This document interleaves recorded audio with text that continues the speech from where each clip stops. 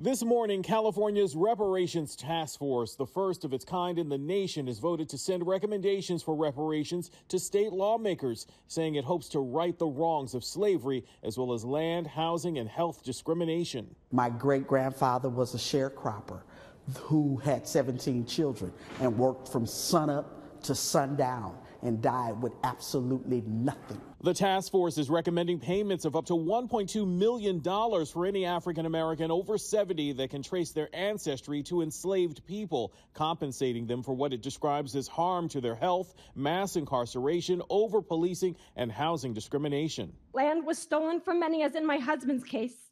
My husband has the deeds to these properties. That state.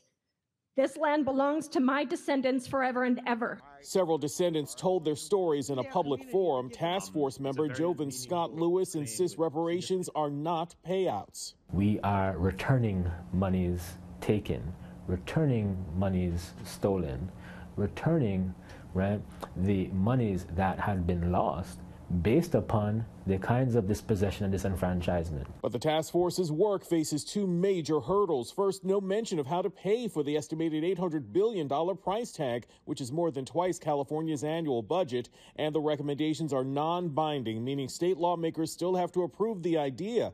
An uphill battle. The task force will issue a final report to state lawmakers this summer. An interim report also called for a public apology from the state to African-American descendants of slaves and others who were discriminated against and disenfranchised. Hi, everyone. George Stephanopoulos here. Thanks for checking out the ABC News YouTube channel. If you'd like to get more videos, show highlights, and watch live event coverage, click on the right over here to subscribe to our channel. And don't forget to download the ABC News app for breaking news alerts. Thanks for watching.